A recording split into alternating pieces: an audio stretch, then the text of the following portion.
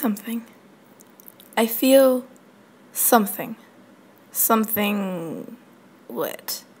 My eyes fly open. What's around me? Everything is spinning. I can't even feel my body.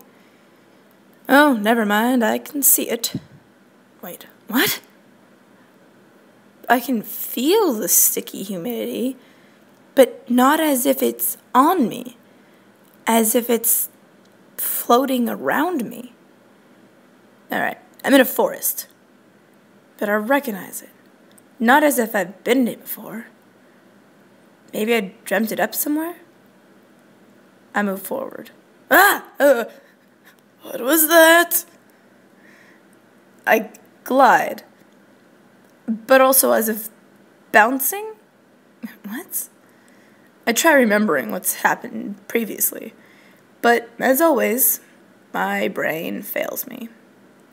I feel like a weight has been lifted from my chest, from my entire body, actually.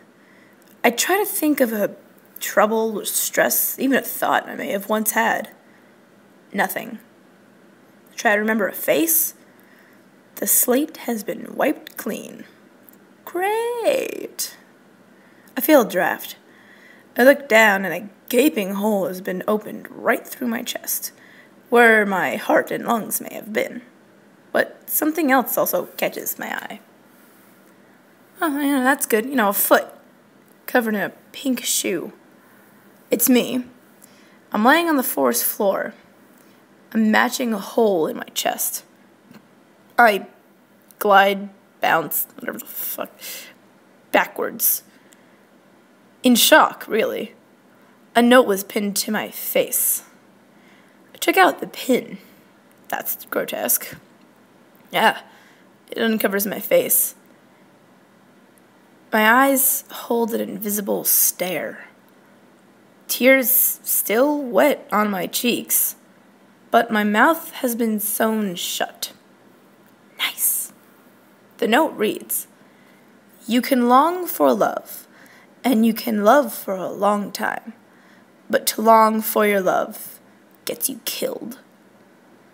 I read the note over and over, analyzing the creepiness of it. I yelled to the world, "Who did this?" It's loud to me, but to the world and others, it was just a whisper in the wind.